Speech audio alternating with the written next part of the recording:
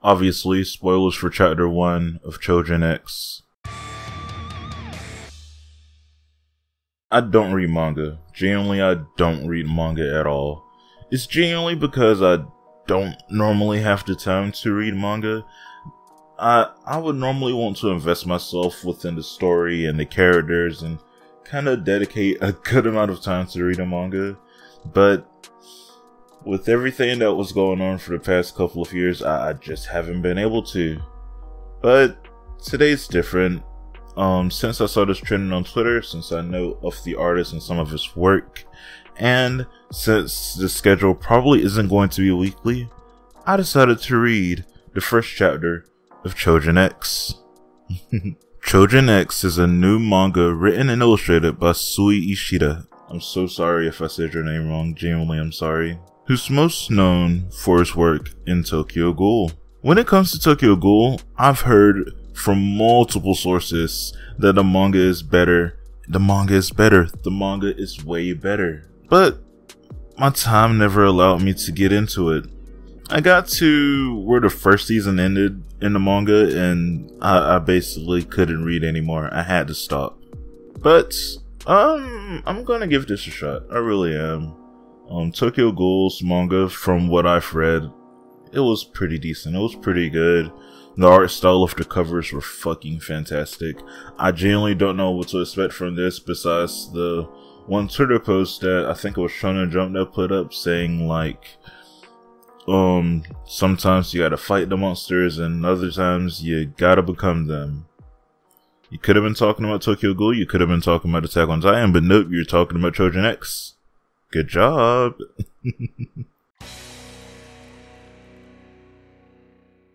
So the story starts us off by looking at snakes on a by introducing us to characters on a plane. And some of these characters are this little girl whom I thought was the main character as a child at first, but no, this is a completely different person. The main character is a guy, and this is a little girl who wants to go to a produce competition because her father or uncle or something is injured. And this old lady was having a conversation with her. I gave both of them southern accents because everything they said sounded southern. They wrote it like they had southern slang and slaws and everything, and it was very interesting. It was very interesting. I thought A-Mash was here. A-Mash got an idea. But things took a turn for the worse when some guy was trying to get everybody out of his way because he was in a hurry to do something for some reason. And then he ends up burning the entire plane to the ground to the point where it crashes, but somehow 200 people survive. The main character's name is Tokyo. He's in school right now, and he's one of those cool kids. Fuck school. I don't care about school. They've never done anything for me. So after class is over, he ends up seeing some woman getting harassed outside. And what does this brave, cool kid do?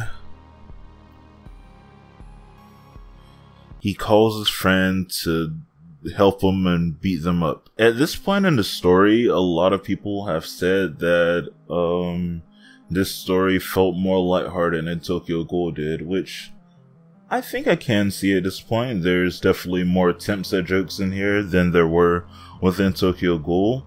And another point is that the fight scenes feel better, at least from what I've read so far in Tokyo Ghoul, which is up to the point where season 1 ended. I'm gonna say that again.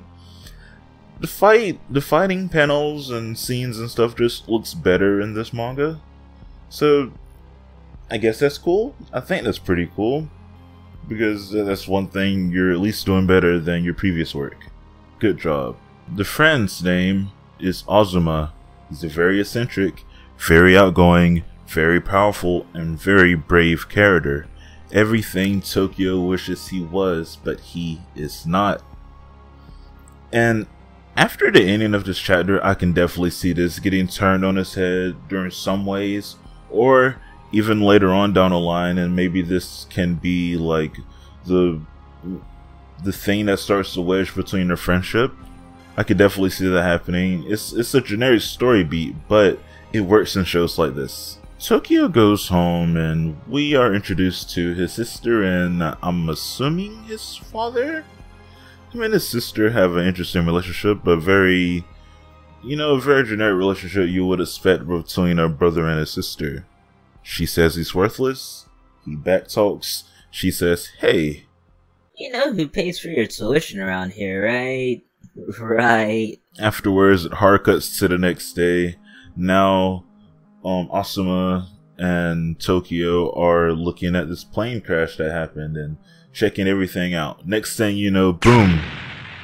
They're attacked by the person that Asuma beat up the previous day. It turns out that this guy was injected with the needle and became a Choujin. I almost said Dojin. He became a Choujin. A flexi Choujin. This is definitely seeming like a needle heroin version of One Piece because of the devil fruit and all the different abilities that they get you. Azuma and Tokyo get their asses like whooped, fucking mollywhopped, genuinely, to the point where they're like, dog, we gotta take these suggestions too. We gotta become Choujins now. That's just the point of life where we're at this point. It has escalated to the point where we had to take this shot together. And that's what they do. Tokyo becomes this beast Choujin. I think they said Besto or Beasto or something like that. This beast Choujin, and it looks like Azuma is just passed out for the whole time. So I don't know if he survived. I hope he did. Maybe he's going to be a late bloomer. I'm not really sure. But let's go ahead and go to the overall section. Overall, as a chapter 1, I think this does a decent job in establishing the story and premise of the show. Choujins are seen as bad people, terrorists if you may. Some even call them monsters. Hell, the Shonen Jump tweet said enough. Sometimes you fight the monsters, other times you become them. We did indeed just get that story from Sui Ishida in Tokyo Ghoul. I get it. I totally get it. Stick to what your stories are good at. Stick to what works. But geez, change it up at least slightly. Like, the dude's Choujin beast form thing even looks like Kaneki's centipede form. I haven't gotten into these characters yet. I enjoyed Azuma's character. Tokyo's was okay. I just feels like things during this chapter 1 just kinda happened. Not necessarily because the characters were driven by anything, but because the author just needed a story to progress. But this is only chapter 1, and maybe it'll get better in the next few ones. Who knows? Who truly knows? But yeah, that's basically it. What did you guys think of Choujin X chapter 1? I thought it was a perfectly fine chapter 1. If I saw a first episode of this in anime format, would I watch the next episode? Probably not, unless I had nothing to do. But since this isn't going to be released weekly from what everybody's saying, I don't have a problem with continuing reading this. I really don't. So if you guys want me to, I definitely will.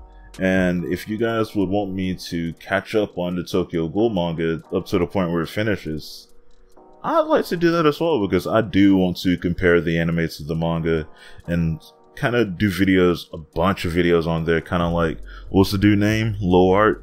Kind of like he did with the Fullmetal Alchemist stuff. I think that'd be super interesting. But with that being said, I'll see you guys around next time. Goodbye.